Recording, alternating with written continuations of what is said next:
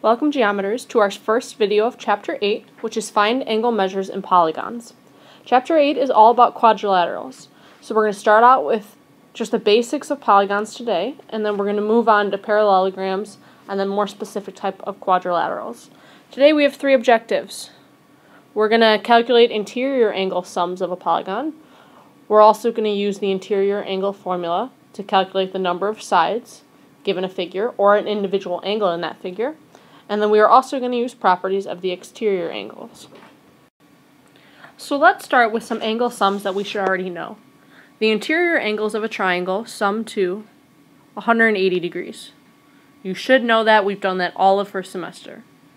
The interior angles of a quadrilateral sum to a quadrilateral, that's like a square or a rectangle. If we think of a square has four right angles. So that's going to be 360 degrees. The interior angles of a pentagon sum to 540 degrees. That one you might not have known. So let's look for a pattern. To go from 180 to 360, I had to add 180. I had to add 180 again. So the interior angles of an n-gon sum to, n-gon just means that there are n sides. These sum to 180 multiplied by n minus 2. And that formula is always true. It applies to the previous examples. So a triangle has three sides. So 3 subtract 2 multiplied by 180 is going to give us 180. Quadrilateral, 4 subtract 2 multiplied by 180 is going to give us 360. So if you want to find what all the interior angles sum to be, what they all add to be, take the number of sides, subtract 2, and multiply by 180. So let's look at example 1. It says, find the sum of the measures of the interior angles of a convex octagon. Okay, so octagon, that's what's important. Remember that an octagon has 8 sides. So in order to find the sum, I'm going to do 180 multiplied by 8 subtract 2. 8 subtract 2 is 6.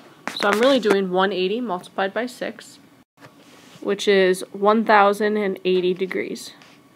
So all of the interior angles of a convex octagon are going to add to be 1080 degrees.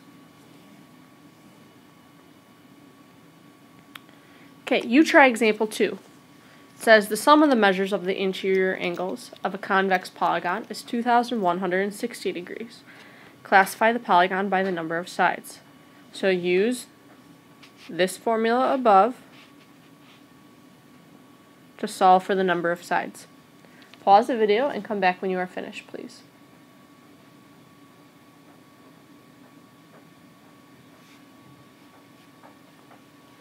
Okay, let's see how we did. 2160 degrees, that's my sum, is equal to 180 multiplied by n minus 2. I'm going to guess that most of you distributed the 180. That leaves me with 180n subtract 360. So I'm going to add 360 to both sides. I get 180n equals 2,520. If I divide by 180, I get n equals 14. So there are 14 sides. The name for that is a 14-gon. So hopefully that went well for you. If not, that's okay. Hopefully we now see what mistakes we made. Let's move on.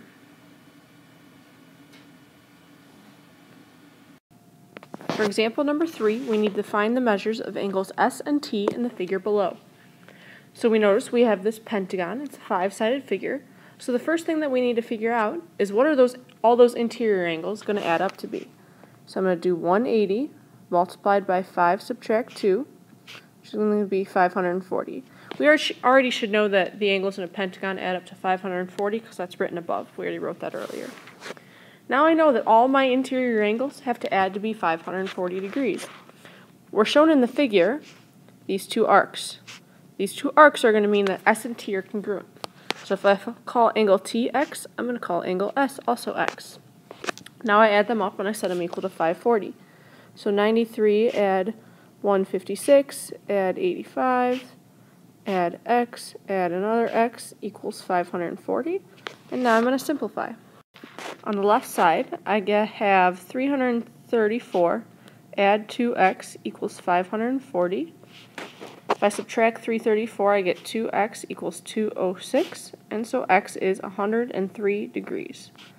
Therefore, angles S and T are 103 degrees. And we better just make sure we answer that. The measure of angle S is 103 degrees. The measure of angle T is also 103 degrees.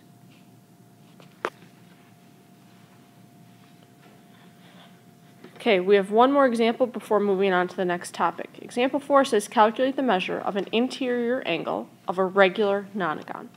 So we need to digest this a little bit. Calculate the measure of an interior angle. So that means one angle of a regular nonagon. Okay, so nonagon, that means I have 9 sides. Regular means that the figure is equilateral and equiangular. So it means all the angles are going to be congruent. So let's see if you can do this one. Pause the video and try this one on your own. I'm going to suggest that you start with this formula. Good luck.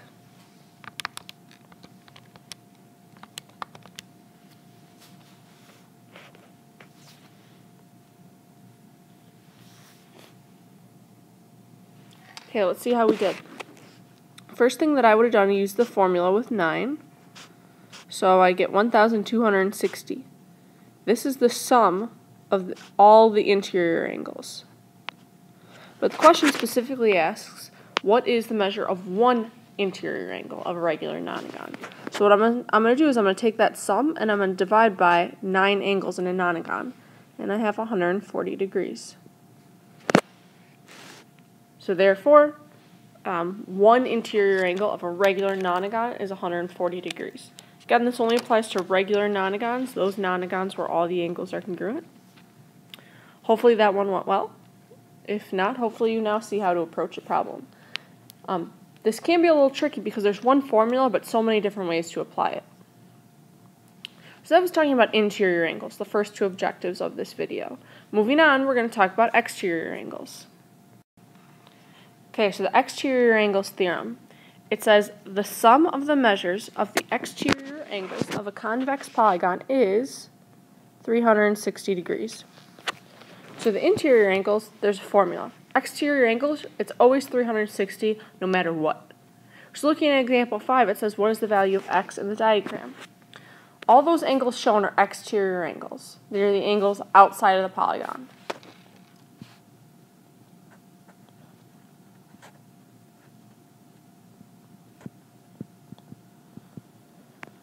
And we talked about exterior angles before when we were talking about triangles.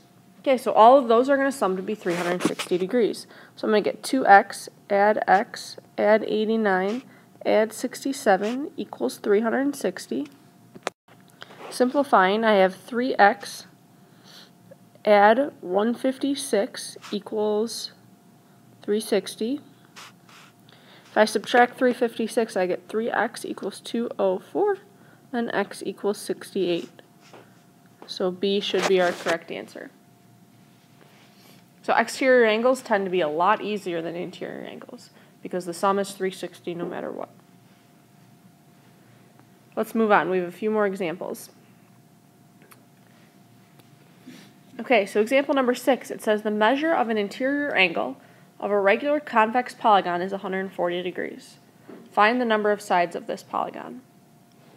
Okay, so there's 2 ways to think about a problem like this, in terms of interior angles and in terms of exterior angles. Interior angles have the difficult formula, or the more difficult formula, of 180 multiplied by n minus 2. Exterior angles sum to be 360 no matter what. Because of this fact, we're going to use the exterior angles instead. So it says the measure of an interior angle is 140.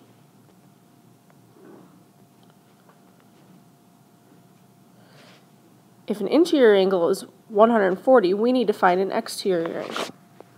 Looking back at our previous figure, I have an interior angle here and an exterior angle here. What you're going to notice is that they form a straight line. They're supplementary. Therefore, if my interior angle is 140 degrees, my exterior angle is going to be 180, subtract 140, which is 40 degrees. So this same polygon, if each interior angle is 140 degrees, each exterior angle is going to be 40 degrees. Now we need to find the number of sides. Well, we know that the sum is 360. I'm going to divide that by each one is 40 degrees. This gives me 9 sides. So our figure is a nonagon, which should make sense. In example 4, which had a nonagon, each interior angle was 140 degrees. So this is just a verification of what we did in example 4. Okay, you have one last problem to do on your own. So we talked about two main things this video, two main topics. We talked about interior angles and we talked about exterior angles in various polygons. So in this next example, it says one exterior angle of a regular polygon is 45 degrees. Calculate the number of sides. I will tell you that your answer should be 8 sides. When you come to class, I'll be making sure that you have this example completed correctly with the correct work.